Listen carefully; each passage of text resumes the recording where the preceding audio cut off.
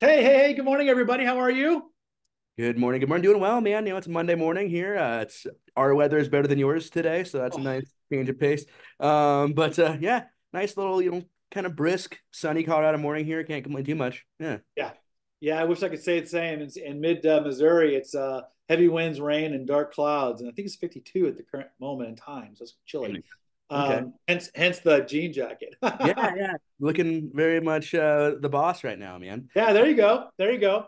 How was Um, Mother's Day? Did you talk to your mom? How did all that I go? did talk to my Yeah. mom and my mother-in-law. They're both doing Yeah. well, both out west on the West Coast. But yeah, they both had great days planned, which was nice.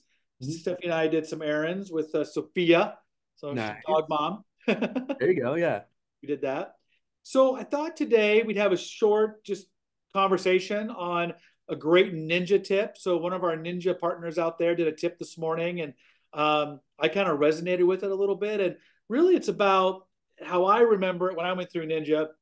Really, the topic was it was called an "I'm sorry" letter, and the letter was something to this spirit: I'm sorry, I've been a horrible communicator. I've not stayed in touch very well, Mhm. and I want to rectify that. I'd love to either connect with you, get together, understand what's going on with your family, with your job, all these type of great things, right? But I just want to throw it out there as an acknowledgement, if you will. So I know we emailed that out. Did you have some thoughts on that today? Yeah, and it's a great tool, and it's funnily enough because of the message of it is something you kind of forget about, right? Yeah, Like, and yeah, and I think it's a great tool for a couple of folks, right? I think if you're brand new, it's a great tool to connect with people. Maybe you built your sphere off of a combination of like family and friends and like a past job.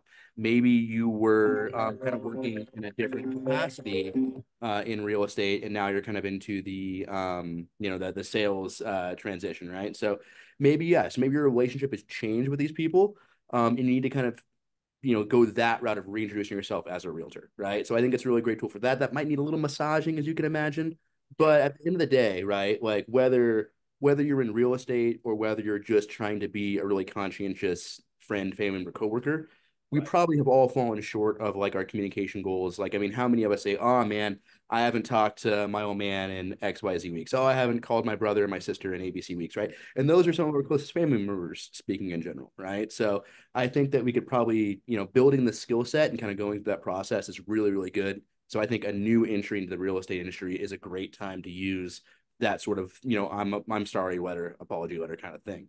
I think if you're in a position where you're changing brokerages, it's a good position to do that too, right? So you can that way you can kind of reintroduce yourself to the public again, help make that transition a little bit easier, and then it doesn't make it, it makes that process of introducing yourself a little less awkward. You can say like, "Oh, hey, I was, here, and now I'm over here. Here's some opportunities. I'm really sorry. I lost you in the transition, but I'm back now. Is there any way I can help you out? How have you been?" Right? That kind of a thing, right? And it can be a little less self-serving in that manner. I think oftentimes when we make transitions, whether it's into real estate or to a different company in the real estate industry, we post up this big, hurrah, semi self-aggrandizing message out there, which is fine. There's nothing wrong with that. But I do think it can appear like a little unnatural if you're not kind of doing that thing all the time anyway. So I think this is a good way to kind of articulate that point in a way that's really, more coming in with a little more humbly, and just reintroducing yourself and just saying like, "Hey, sorry about whatever shift in our communication was in the past, but here's what's going to happen going forward." So, and then obviously, if you're a person who's trying to like reignite your database, maybe you had a life change. Like I think about, like when I had to take a little time off when we had Calvin. I think about, obviously my wife took a little more time off than I did, right? I think about if some of us are having to care for sick family members, or we do have, it's not uncommon for us in real estate to kind of shoulder some of those more time and awkward timing things. Like if you have a young one at home, it's not uncommon for us to shoulder some of those activities while our spouses or partners return to their normal jobs that have more restrictive time frames. So it's really easy in those circumstances to like lose traction a little bit, right? So you flash forward to, when your kids, you know, three, two, three, four going into daycare, or four, five, six going into kindergarten. Now is a great time to say like, "Hey guys, so sorry about that. I'm back in now. Hope you got my Christmas cards. Here's where I'm going at going forward." Right. So I think there's some really good opportunities. Those are kind of the big three that I think of. Right. Um, but obviously, if you are at a point where you're reflecting back and it's like, "Man, I need to step up my transactions. Where's my biggest hole?" It's probably communication, if we're being honest, right? It's no, I don't know very many realtors that are doing a great job of connecting and growing their sphere that aren't experiencing some level of success, right? So yeah, it's a great way to self-reflect and to kind of reintroduce yourself to the public in a way that's humble but productive. You Right. don't want to cower, but you want to be realistic too. Right. I agree, man. So I tell you, so guys, we'll kind of leave you with this for a ninja tip.